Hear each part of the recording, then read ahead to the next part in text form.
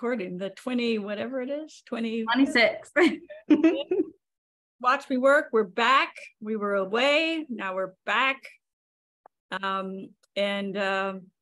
It's exciting because this is where we talk about you and your creative process. And what we're going to do is what we've been doing for the last however many years, like 14 years, 15 years, something like that. We work together and then we talk about your work, or I take questions from you about your creative process. And we are going to work together for 20 minutes. And should you, when the timer sounds and it's question time, should you have any questions, Lolly will tell you how to get in touch. Yeah, so if you're here with us on Zoom, you can ask questions by clicking the raise your hand button, which should be in the reactions tab, likely on the bottom of your screen. But if you have any trouble finding it, you can just message me in the chat and I'll help you out.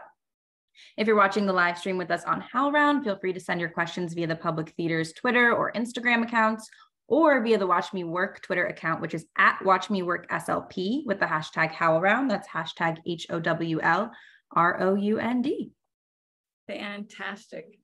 Okay. It's the 26th of June, and we have 20 minutes. We're going to work together for 20 minutes. Here we go.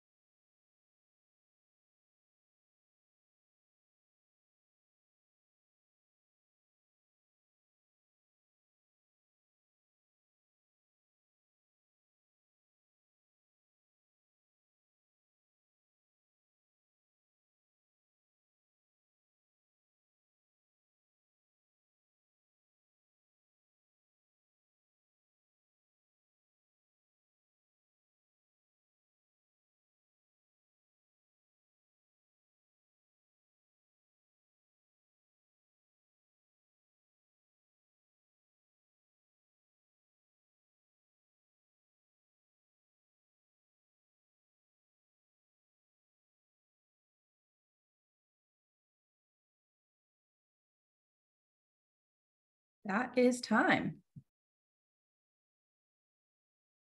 Oh, you're muted, SLP. I know, I'm just pushing the wrong button. Yay! All right. So now comes the dialogue part of the show. We did the action, now we're doing the dialogue. Any questions? Any answers?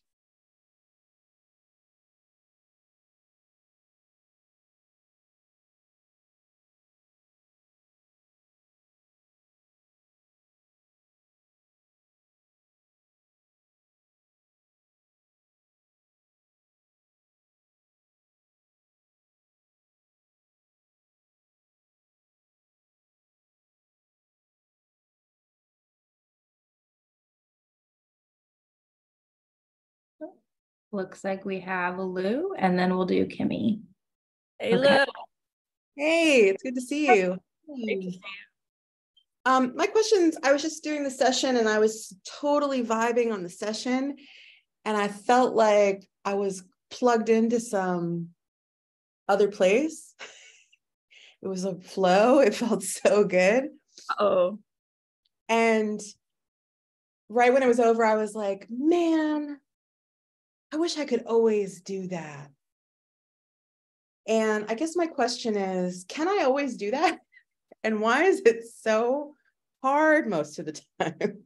And what is it that happens when it just eases up? And you talk sometimes, about yoga and breathing and my question today is like, how do I just get there? I think because it's rainy, because I've been relaxing today. I didn't push myself too hard today. It's my birthday this week. I'm turning 50 on Thursday. happy birthday. What is that date? I don't have my calendar with me. June 29th. 29th. Congratulations. Yay. Yay. I think I'm feeling a little just like, and but I'm working on a book project and I want to write all the time. And sometimes it just feels like I'm banging my head on the wall. I've talked about that with you. But today just felt smooth. I don't know. How do I find that? How do I just find that? Yeah, that's a great question. I mean, I'm just going back. So, like, can you do it all the time? Yeah. Can you know that you're doing it all the time? Maybe not. Yeah. Like, are you breathing all the time? Yeah. Do you know that you're breathing all the time? Nah. Right. So maybe the trick, maybe not the trick, but maybe one of the answers is take what comes, like some days it's there. Some days the flow feels like a flow and some days the flow doesn't feel like a flow, but it's still the flow. The flow might not always feel flowy. Okay. Like they say in Gypsy, the musical, got to take the rough with the smooth, or what? I think that's from Gypsy. If it's not, I don't know, it's from somewhere. Got to take the rough with the smooth, and it's like, but what you can do, I think, every day, which you probably do already, Lou, is you show up at your writing station, right? And you do the thing. And that's what it is. And some days it's rainy and you like the rain, and some days it's sunny and you don't like the sun, or some days it's rainy and you don't like the rain. And yeah, and maybe I wouldn't have flowed today if I didn't find it stickier 3 days. Like, we don't know, right? It feels right. It feels like the flow is where I want it. Like, I'm like, this is where I want to be, but right. To your point, if I wasn't working all the time in some form or fashion, maybe, I guess we just don't know. We just have to show up, right? I think and the tricky thing is when we think this is when it's right. Because then you're going like, so I don't like it when it's hard. I like it when I'm on easy street. I only want to be on easy street. And that's little, I mean, in my experience, I really work to take it as it comes. That doesn't mean that I don't like pull my hair out and go, like that, but just to realize that, I mean, really, not all plays get written in 3 days. Yeah, they don't. And that's really fun to remember. They don't, you know. Some take years, you know, and but they're no less like right or good or whatever. They're all good. Yeah, I'm really, the culture of production and capitalism is in me deep. Yeah, yeah, it is. It's tricky, and also the culture of comparing. You know, I mean, I don't know if you go on social media and someone goes, "Look at me, I'm on a beach with a glass of wine or whatever, a chocolate, because I just finished my novel in 7 days, and blah blah blah. And look, my hair looks really good too, you know." And that's really difficult to deal with. So I suggest you don't look at those people. Yeah, I look at them a lot less. I'm getting way better about it. Way better. Yeah. They don't help you, do they? No, and they don't care about me either. They don't care about you. They don't help you. And they're probably, if they have to, if you have to do a lot of that self-promotion kind of stuff, I mean, you're probably not as happy as you're putting out there that you are. Yeah. You're getting a lot of that too. You're getting this disconnect between what they portray. Look at me, here I am again doing something wonderful. And what you're vibing, this person is not happy. And there's a disconnect. And yet you have to buy what they're offering you because you don't have any evidence to the contrary. But yet and still it causes this great disconnect. Yeah. My manuscript has the new title on it is I don't buy what I'm selling. So it's funny you use that expression. Interesting. Well, that's interesting. Yeah, we'll see where that goes. But yeah. I like the title. Thanks. Yeah, because I used to work in advertising, right? So there's a lot of dissent. But yeah, I think it's just more of the same, right? Just pen to paper, eyes on your own paper, and just trust the process. I mean, I think that's where I am today, but it was fun today, I guess. So thank you for the space, because I was like, it was fun. Yeah, it's fun. It can be fun. It can be difficult. Yeah, I still haven't stopped though. Right. Well, that's the great thing, right? Yeah, I'm pretty proud of that, actually. Yeah, that's I mean, we should all, when we say every day, we say I showed up. I did a little bit, I persevered. Chip away. Yeah, right. It's good. Or adding to, whichever way you're going. It's both. Yeah. Yeah. I showed up. I made an effort. No effort is ever wasted, says the Bhagavad Gita somewhere in there. No effort is ever wasted. Thank you so much. It's so great to see you. Likewise. All right. Thank you. I'll take all that in. Thanks, Lou. No, we all will. Thank you. Thanks, Lou. Kimmy D, you're next, and then we'll have Dr. J after you. Hey, Kimmy, how you doing, girl? Uh-oh. Oh, sorry. Hi, I'm hanging in. It's nice to see you. Good to see you. Sorry, I cried all over you when I met you. It was great to meet you in person, or see you in person again. So nice to see your show. And I was crying when you won. I was so excited. And my husband and I, he's like, I know, it's SLP. So it's just wonderful to have you in my life on any level, and my cohorts that show up. So as you know, I've been through hell the last several months, and at 61, I made an executive decision to go to grad school for playwriting, for dramatic writing. Wow, congratulations. Thank you. And I was thinking mostly NYU, because that's always been my heart, to get into NYU if that's possible. And because I've been looking at the program, and they have a stand-up comedian specifically on faculty, and they have a little, I actually had a meeting. I was standing downstairs and I said, I'm here, can I get in? And I sat down and had a little chat with the academic advisor. So it was great. And I don't have a vision board, but I went and bought myself an NYU sweatshirt. Oh, that's great. That's great. And so I guess I'm getting nervous about the application, like writing about yourself. And that's never been I can write about myself in the abstract, like in the play that I wrote, but I can't seem to find comfort in writing about myself in the personal statement. That's kind of a stickler. And at 61, you have a lot of stuff to jam in a resume. So obviously I don't want to put 75 pages. I just want to put 1 page and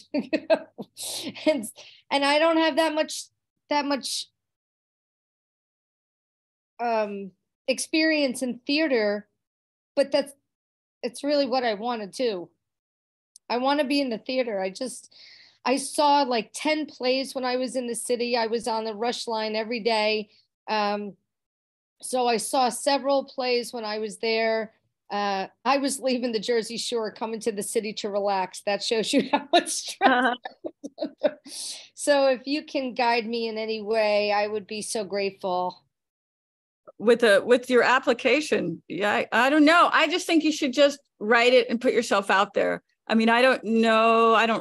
I'm not part of the application process over there, but we get all kinds of students from all over the world and all levels of. Do you teach there? I do. Oh my God, I'm so excited.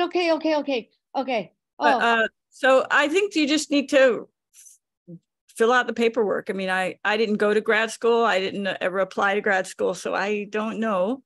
But I think if you got a deadline probably, right? And yes. just tell them who you are and why you want to be there, I guess. I mean, I don't. I know it's a weird thing. At 61, I have tried everything I know to get my work in front of somebody, and that hasn't worked. So I thought, okay, and I know what I need for sure is structure. I have no problem with dialogue and imagining and everything else, but I want to put my art within the framework of the discipline in which my work will be recognized and taken seriously. And I don't have that structure. I don't have, and I know that it's different. I mean, I've read Neil Simon, I've read Stoppard, I've read all these wonderful people, and it's different in every play. So I know as much as there's structure, there's also breaking the boundaries of that as well. But I think you have to know the rules to break them, right? So that's the only way, that and career development and being put in front of people. I see no other way as to how to get my work out there. So I just thought that I would be very inspired being in New York and surrounded by cohorts. It's a decent program. People come in there needing a lot of different things, wanting to get into TV stuff and all that. So it's a joyful program, and it's also can not fulfill everybody's desires. So as much as you know what you want and what you're looking for, and then make sure that they can help you get what you need. Because I right now anyway, it does not have a big getting your work in front of people kind of thing. They don't produce a lot of student plays. Right. So I know Columbia does that. Sorry. Yeah, Columbia, or I think Yale. So other programs. The New School, Hunter. But anyway, but write do your application, and good luck. That's great. That's great. Hope to see you soon. Thank you. Yeah. Thanks, Kimmy. Next, we have Dr. J. Dr. J. It is so wonderful to be here. Hey, bro. I belong to probably about 6 or 7 different writing groups. Oh, right on. And my thing, I've been writing since I was about 3 or 4 years old, really, literally. Okay. I'm from Detroit originally. I write a lot about Detroit and my experiences there. I'll write a lot about my experiences in Cambridge, Massachusetts, living in between Harvard University and MIT, which sometimes makes me want to upchuck. But at any rate, I'm working on a play that deals with the homeless people in Cambridge and how Harvard and MIT and their students and all of the biotech people around, because you know this is the biotech place. I'm telling you, talk about billionaires. I mean, we have them all around. So my point is, and what I wanted to share with everyone is that I always glean so much from listening to writers talk about their process. And for me, as a poet, my process is always spiritual. And it is always, you know, writing using a pencil and a pad. My process for other types of writing, journalism, you know, gathering information, playwriting, you know, visualizing myself as a character in the play and writing from there. But I'm just interested always in listening to writers and listening to their process. I find it very, very empowering for me. I also like it because I find that it's so often non-competitive. And I'm involved in a lot of different programs here in Boston at Emerson College, where I was in MFA program some years ago and had to drop out because my sister was murdered.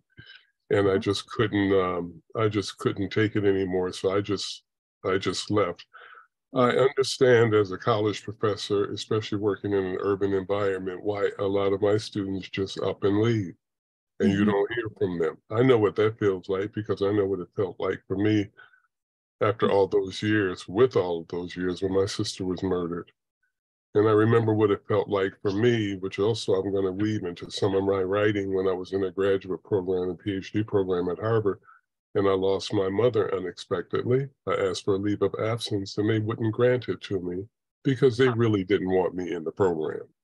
Oh, yeah. So they told me, you have to finish this was in July. They told me in October, you will be taking your qualifying exams for the PhD. No exceptions. And I know they wanted me to fail. And it must have been my mother's spirit that was on my shoulders because when it came around and I took the exam, and I passed it, it was like, you know how people give you an applause or some kudos, but you can tell that they're disingenuous. And I only did this because I had to, not because I want to. So I just say all that to say I'm really interested and I'm happy to be here and I'm really interested to hear what everyone has to say. You have very, very interesting faces. And I want to hear the stories that go along with those faces. Thank you so much. Thanks, man. Thank you so much. Thank you, Dr. J, and welcome. Up next, we have Drake. Hey, Drake. Where is Drake? There you are. Hey there. It's going all right. Good. I've been kicking around an idea for a play that I've been slowly writing over the past few months. But I guess I should like provide a little bit of I think it comes a lot from like a lot of recent discoveries and especially like a personal discovery and kind of like dealing with specific like deep-rooted traumas and kind of bringing that up and using that to kind of go into like writing this thing and I'm really excited about it and I've been writing and I know that like I mean everyone's process is different and it's been a very non-linear process. It's not like it hasn't been a start to finish kind of thing. It's been very scattered around all over the place. And I guess a question, because I know like I have to be patient, and it's something that I kind of have to find, and I can't really like make it happen. It just kind of has to happen as I keep moving further in the process. And I guess my question is, how does one keep writing and progressing in a project without it feeling forced? Because like I can't just like put it away. Like I definitely want to keep going. I just I'm having trouble lately, like continuously working on it without it feeling like I'm working on this because I have to keep going and it has to be done, rather than, I don't know. I don't know. Does any of that make any sense? Well, it sounds like, I mean, after the initial, maybe the beginning part of it where it felt like good and yay, I want to do this, you've hit a sort of patch in the road where it's like Lou would say, the flow isn't as flowy, you know? And there, what's important, Drake, is that do you have a set time for your writing every day? Give or take, yes. Like not like penciled out, but usually at the same time, at the same duration every day, yes. Great. Okay, great. So great. That's a really important to keep. That's like a date with your writing self, right? You can't stand up, you can't stand that person up, that entity, right? Also, you can shorten the time. Do you work with some kind of timer or a stopwatch or a timer on your phone, or? No, I don't. Same duration. How do you know the same duration? Because you can kind of feel it. So by pages, what do you do? It's kind of like a self-check process. Like I kind of write and knock around ideas and throw things at walls until they stick, until I kind of like, until the ideas and kind of what I'm adding is not productive anymore, in the sense of like this. Right. Maybe I've been writing for 2.5 to 3 hours and I write something absolutely insane. That's when I kind of know it's like, okay, maybe it's time to take a little break. Right. So great. So what if I mean, the thing is, it's all over the place. You're not sure. One thing that I tend to do when things are kind of all over the place is I start to create some structures, which help just focus. It's just focus.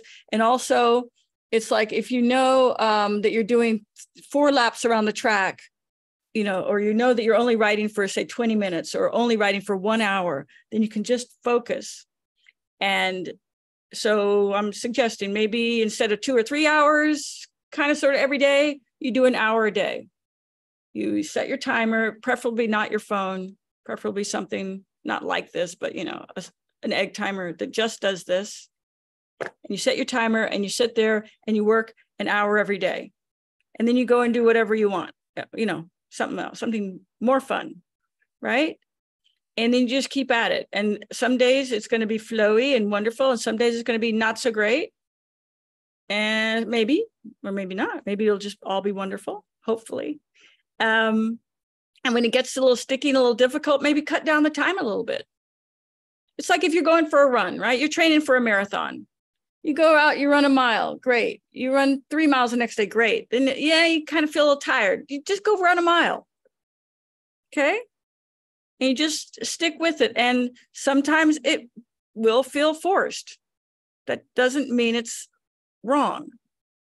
We have these ideas of what the artistic process should look like, feel like, you know, sound like, you know what I mean? And we have those ideas in our head, or they're given to us by media or Instagram or a combination of all these things. And we think if we're not doing it that way, then it must be wrong. And yeah, not helpful. Okay. Because sometimes it feels forced. Yeah. I mean, like you're with someone you love. Sometimes you don't have anything to say. The conversation feels forced. It's marriage, day 190,000 million. You know, it's okay. And you just show up the next day. And like Lou was saying, maybe the rough stuff, you got to go over a little bit of rough stuff to get to a smooth place, a place with a more flowy flow, you know? Okay.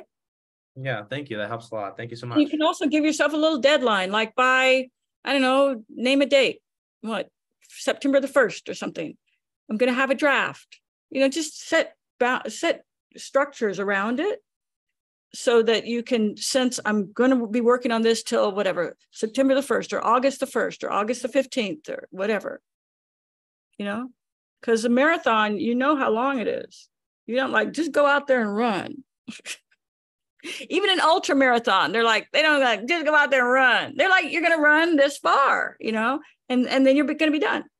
So give yourself a little, some structure that could help, especially when you're dealing with, as you said, some traumatic things, you know, structure helps when you're dealing with traumatic things and personal things that are traumatic.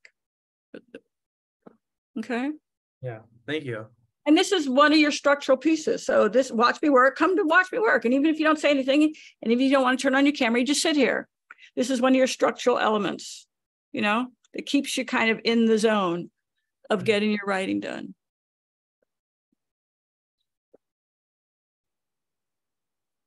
Awesome. Thank you. Yeah, that's all I had. Cool. Thank you, Drake. Good questions. Thank you, Drake. And next we have Ajara or Ahara. Yeah, it's anything is fine. It's Adjura actually, but I'm called for yeah, hello, I'm called a variety of stuff. No, Adjara works everything. But yeah, thank you so much, Suzan-Lori Parks. Thank you so much. When you said last, it's just resonating because I was like, oh my gosh, like my question actually regards, let me see my question and then preface it. But my question is like, any advice for playwrights who are not pursuing a graduate program and your journey with that? And also thank you for what you said about the flow and the flowiness, because I get worried because I majored in, well, I do a lot of things, let me not lie. I majored in theater. But I was doing acting, and then I did a creative writing thing, but I'm also an African studies scholar and researcher, so I'm doing my PhD in African culture studies right now. So there's a lot of difference. So I'm trying to like, I don't know, you know how you marry the things together, but don't marry it together, whatever they say it in the English. So any advice for a playwright who's not pursuing, like, you know, who's not pursuing a graduate? Because I worry about it. I'm like, oh my gosh, I'm not doing graduate degree in playwriting. I shouldn't. But I'm like, you know, what I want to write about is what I'm doing now, essentially, in ways. So any advice, please? Yeah, it's weird. I mean, I didn't go to grad school like 100 years ago. So that was back in the day when a lot of people were going to grad school, and I was like, why? Like that. I was like, why? So, you know, but now it seems like it's a real sort of way to teach, which is a wonderful option. And someone was telling me the other day, I don't know if it's true or not, but that you need a graduate degree to teach in academia, you know, in college, which I didn't know, because I've been teaching a long time with no degree. But and the second thing, it's the career path is kind of discussed, outlined, and sort of featured, a feature like how to do that, how to liaison, how to get to know people who run theaters, how to get to know people who are putting together writers' rooms for TV shows or things like that. So that's a great thing. And also, as Kimmy was talking about a little earlier, the cohort, there's sort of a group of people who are also writers, and you can support each other, cheer each other on, things like that. So those are good reasons. And it depends what kind of writer you are, you know, and yeah, because in my experience watching my students, which I provide them a special thing, which they don't really get in grad school too much, but I sort of give them the artistic context, because so much of playwriting I learned by just being out there, St. Mark's Poetry Project, like on the corner, you know, doing Poets Theater, downtown, off Broadway. And now more young writers I meet like they want to go to Broadway. Maybe my first play will go to Broadway. You know, I'm like, wow, that's not, you know, but that's a thing they want. So it depends what you want. Like when it comes to like, I'm sorry to interrupt, but when it comes to like Broadway, I would love that. That would be great. But for me, my kind of writing, I'm like, I want like something you did, like I always watch your 1,000,001 suggestions talk, and something that you did that really inspired me is 365 plays, 365 days. And I want to do something within that realm, but in regards to Africa, and like traveling around, like half theater on the streets, half theater in buildings, different things like that. So I think Broadway is great, but when I think about theater and plays, for me, New York, I mean, because I've studied in Berlin, I've studied in London, I've worked at Barrington Stage Company. So my idea of theater, I'm like, I think New York is okay. But I'm like, if I don't do theater in New York, I'll be fine. As long as I get my work out there. If it goes to New York, that'll be great. But I want to be able to get it out to as many different places, different venues. But New York for me is not the goal. To get my work out and write about what I care about, and as many different places, whatever vibes at the time as well, but also places that will work for me, and to commune with others that's my kind of writer type thing, if that makes sense. No, that's great. So all the more reason to, you know, to do that then, you know, to obviously everybody on this Zoom knows, to be a writer, to be a creative person, there's one thing you got to do. You got to create. You can't, and not to say that you are, you know, but we can't sit around and talk about creating. That's what people do at cocktail parties that you talk to. They go, oh, I have a play in me. I always wanted to write a novel. I've got the talent, you know, you go, great, then write it, go write it, you know? So you got to go and you got to write all your stuff, and you got to go out to those venues that you're interested in and create that kind of theater. You know, and the graduate degree is like, yeah, you're not getting a PhD in physics right now either. You know what I'm saying? So I don't know if a graduate degree would actually help you achieve those goals, you know? So go and do that. And then you can always circle back and get a graduate degree, like a cherry on top kind of thing. You can always do that. Spend a couple of years doing theater making theater the way you want to. And then you can come back and do graduate school. Graduate school will be here. You know, there's so many programs to go to and so many wonderful people at them and so many wonderful groups for you to be a part of. We just got to show up and do our writing every day. That's the most important thing. I will try even when it's not fluent, because sometimes it's just not fluent. Show up anyway. Show up anyway. Then you're a pro. I'm telling you. That's what the pros do. We show up we just keep showing up.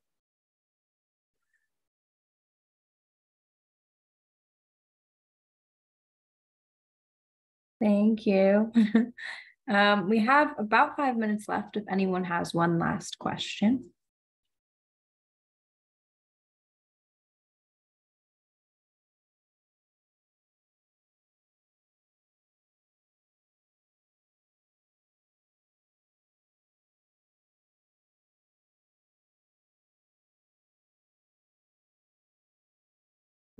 Hey, Rebecca. Hey, Rebecca. Hi. Hey, SLP. Hi, everyone. I've been in meetings all day. I came in late. I'm sorry I missed the earlier parts. Just wanted to check in and say, you know, I've been trying to submit some things and at the same time prepare them for my own Medium and Good. Substack and yeah, and it's the next thing I'm working on. I realized I had a writing group during the pandemic that I participated in, and they've all sort of drifted off. We have this Zoom that's still set up twice a week, and I go on about once a week, my regular day, and there's never anyone there. So and I remember, so when I did my MFA, that it was like, well, you've just joined the most expensive writing group, in the world. And that's it was great. And that's what it really was, in a lot of ways. Right. So that's, I'm trying to figure out support and accountability systems for myself, because I work not quite full time, but because the work is stressful, there's, and kind of isolating, there's a whole piece of that I need to problem solve around how to create the kind of community that, and obviously Watch Me Work is excellent, but in the old days I was in a writing group with a playwright, a poet, a mystery writer, and that was really, really great for me. I don't have to only, and I do not nonfiction, so it's not like I only need other nonfiction writers. So just trying to reflect on what's been helpful in the past and what I think might be helpful now. So that's my check-in. So sounds good. I like that you're continuing to sort of develop your stuff for your Medium and your future Substack, and because you've been working on these beautiful projects for a while now. So yeah, it's good to hear that they're ready to be sent out. It's exciting. It's exciting. But I mean, also, so you can start a new writers group. Would that be helpful? Yeah. Yeah. I plan to check in with the folks who I was writing with during the pandemic, and see who still wants to meet. Right. Most of them are academics, and so then things get complicated for them. Yeah. But then sort of, there's actually some resources. I don't like Facebook, but I'm back on a little bit because there are some potential resources of finding other people to write with there. But when I live in New York now, I don't have as many contacts with other writers as I did when I lived in Boston. So so that's also, so some of it is just getting out there to readings and stuff. Oh, he's waving his hand, but is he waving his hand because he lives in Boston, or is he waving his hand because he's raised his hand? Who's that? Rebecca, I'm waving my hand because I'm in Boston. Boston. Sister Johnson. I'm also a Johnson, which it's a relative. So we can do something together. That's a writing club right there. I mean, that's a writing club. That's what I'm talking about. That's what I'm talking about. That sounds good. Yeah. I mean that very seriously, RJ. Okay. It's 6 o'clock. Lord have mercy. Yeah. Okay. Well, let me just have a second to. I'm on my phone, so this always takes longer. Could you put some in the chat? Yep. Okay. Yeah. Let's do that. Great. So this is Rebecca. And anybody else? I mean, you're thinking of in person, Rebecca? No, I'm fine on Zoom. In person is great. Writers group. Get everybody's info, and then you can create where you can actually read from your work, because we don't do that here, but right, it's in a writers group, definitely. And then let me see if I can copy this. Well, Brother Johnson, I think I have copied your. Oh, I think it's done. Okay. So everybody got that information. It was in the chat. Great. Okay, good. Awesome. We have another email in the chat. I'll save them all as well. Cool. Make sure someone else has them. Perfect. Okay. All right. Okay. Have a wonderful week. Yeah. Are we going to be back on the, what are our dates? We don't know. We need to talk about future dates, but they will be online very soon. Okay. Cool. Thank you. Thank you all. Bye-bye. Bye.